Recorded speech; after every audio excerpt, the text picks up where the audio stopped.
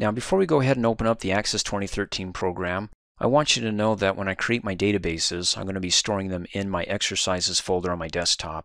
In fact, let me go ahead and double click to open it up, and hey, we already have one in there. It's the books database. Yay! Let's go ahead and close out of there and open up the Access 2013 program. Now, if you have the shortcut on your desktop like I do, you can go ahead and give it a double click, or if it's down on the taskbar, just give it a single click and it opens right up. There you go, Access.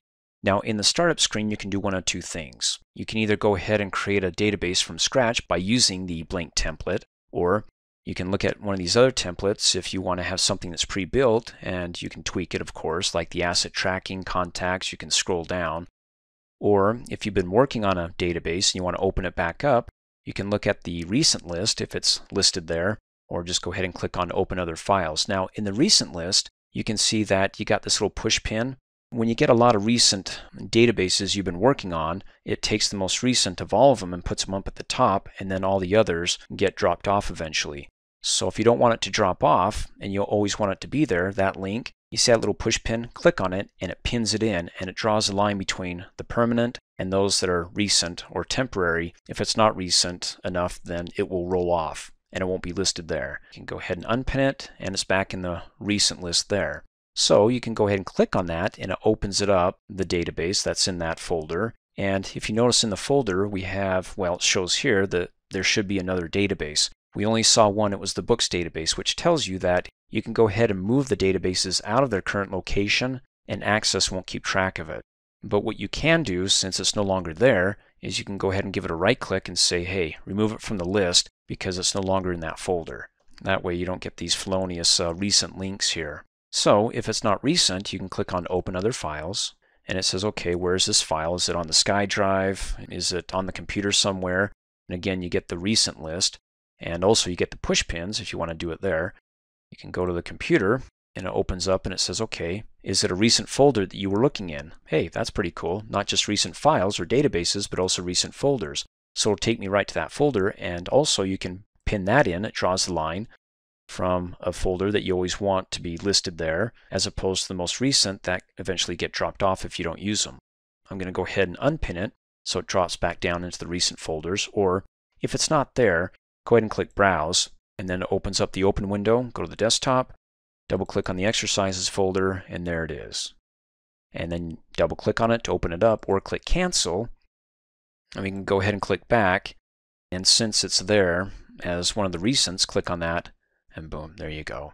This is what a finished database looks like, or at least the one that I created, where you have all your objects as we talked about in the PowerPoint presentation. You've got your tables, the foundation of the database where it stores all the data, the raw data like books, a table for customers and for the orders, and then the queries that we can go ahead and pull not everything out of the table, but just go ahead and filter those things that we want to see. And then you have forms, which is an organized way of entering in data into the tables as opposed to opening up the table and entering your data directly into the table. And then you've got your reports that you can go ahead and print off the data. Let's go ahead and start up in the upper left-hand corner and work our way from left to right and then top to bottom. So in the upper left-hand corner, when you open up your database, you're going to have the Access icon to let you know that you're in the Access program. You can also see it over here. It says Access.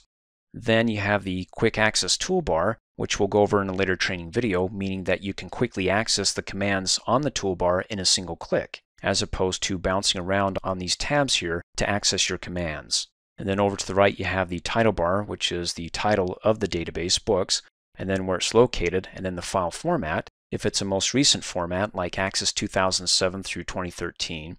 And then over to the right, you've got the Help button, and then you have the basic window operation buttons like minimizing the window, restoring it down, and closing out.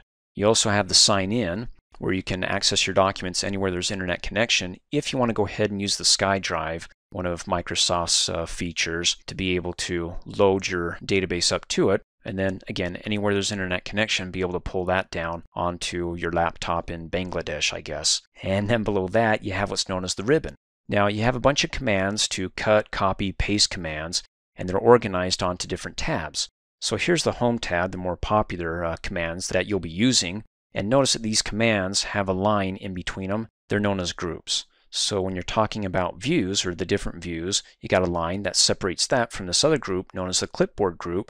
Then the sort and filter, records, find, text formatting, And you can see that when we go to another tab, it has other commands divided into groups when it comes to creating things like the tables, queries, forms, reports. Let me go back to the Home tab. And then within the group, if there's more commands than what you see there, it'll have what is called an expandable dialog box button, or the More button. You can go ahead and click on that, and it opens up and it displays more commands. In this case, the clipboard. Let me go ahead and close out of that. Now, as you can see, when I click on these tabs, the only thing that changes is the ribbon here. However, let me go back to the Home tab. If I click on the File tab, it takes me to what is called the backstage. It wipes out the front stage where I can work on my database, and it takes me backstage when it comes to, well, finding out more information about the database, encrypting the database with the password.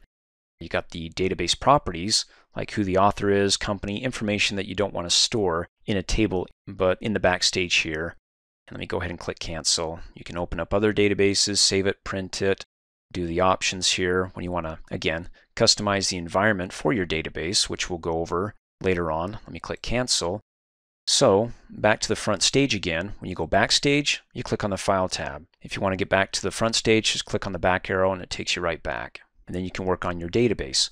And then below that, as we briefly discussed, you got the navigation pane that if you got a lot of tables that you want to look at and you don't want to see all the queries and forms, you want to hide them, go ahead and click on the double arrow to collapse them. And then that way you get more of the tables that you can see. And expand them, of course. Let's open it back up. And then to collapse the entire navigation pane, known as the shutter bar, click on the double arrows pointing to the left and it collapses. You don't have to click on the double arrows here to open it back up. You can just simply click on the bar and it opens it back up. You also get the drop down arrow here that if you don't want to see all the access objects, you can also hide them by saying, okay, I just want to see the reports. Everything else gets hidden and you can just look at the reports. So you don't have to collapse them here, but you can use the drop down arrow here in the navigation pane. And let's go back to all access objects. So when you open up one, like the table, double click, it opens up over to the right. So you have the navigation to open up your tables, queries, forms, and reports you can work on here. And there you go, there's the table. And as you recall in the earlier video that you've got cells here in Access as what we saw in Excel as well. So in Access they're called tables, in Excel it's called a spreadsheet. So there's a cell for each record for the field book number, and then the book number for the field title is Draw Cartoons, and then the book price is $19.95. Let's go ahead and close out of that by clicking on the X, and you can open up all the other objects. We'll go over that later on. And then finally down below you have what's known as a status bar. Right now it's in ready mode. If there's any errors or issues, it'll give you the status of it right down below. And then you've got your number locks here. It lets you know that it's enabled, but if you don't want to see this on the status bar, you want to customize it, go ahead and give it a right click anywhere. Right click there, right click there. It brings up the same shortcut menu and say that you don't want to see whether or not the number locks is on or off. Uncheck it, you can see it disappears. Come back up here, check it, it reappears, and there you go.